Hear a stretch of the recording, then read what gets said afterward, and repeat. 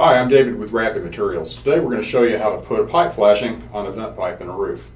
So the things we need to do this today are going to be pipe boots, and we'll talk about what size to use here in a minute, a pair of snips or scissors or a razor knife to cut the pipe to fit.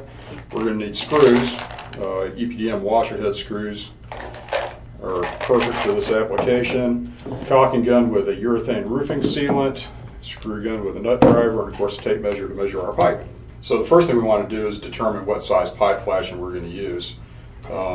This particular pipe we're measuring outside to outside is 3.5 inches. So you have a couple of options.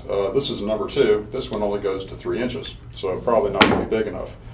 Number 3 pipe, it will go up to 5 inches, which is a pretty good fit range, and of course you can go to a number 4 pipe boot, which is going to be incrementally larger and will fit a bigger range.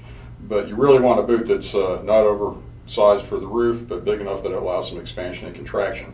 The other thing you want to know is it's got a nice aluminum base flashing, which is flexible, so you can mold it over things. If we have a roof that has variations, corrugations in it, this will mold to it very nicely. Now we're going to cut this sucker. And I said you can use a razor knife, you can use scissors.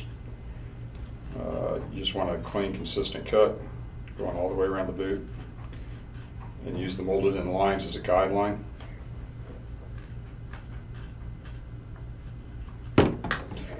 Just like that.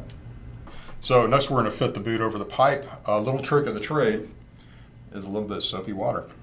You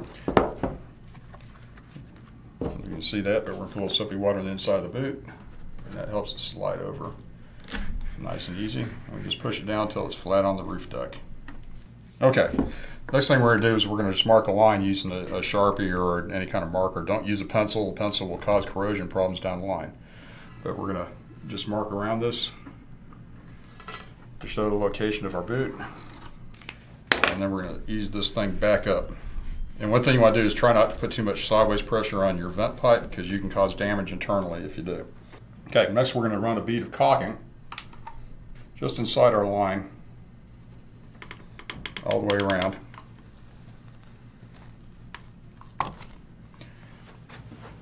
Make sure there's no gaps. And you don't need a huge amount of caulking. You just want enough to bed this. Now when we press this back down in, you'll notice you see the grooves. The grooves will help bed that caulking in place. So we just push it back down, bed it, and now we're ready to fasten it down.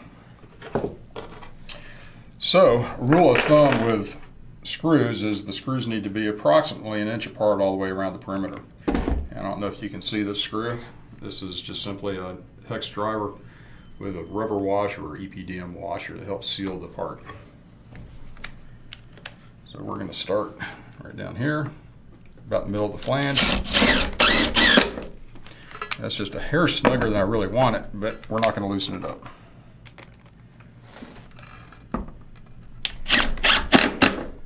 About like that. Don't worry about the caulking squeezing out. We're going to do something about that here in a minute to make it pretty.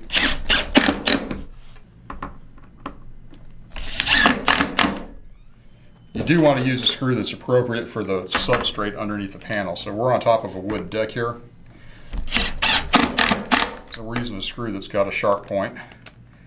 This is actually called an AB point, which is designed for running into wood.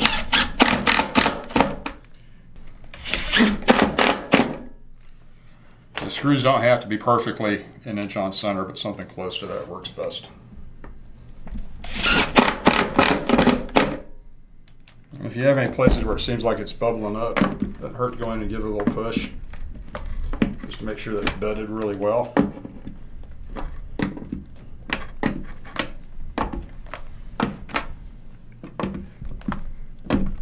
Make sure the sealant's contacting everything on the side.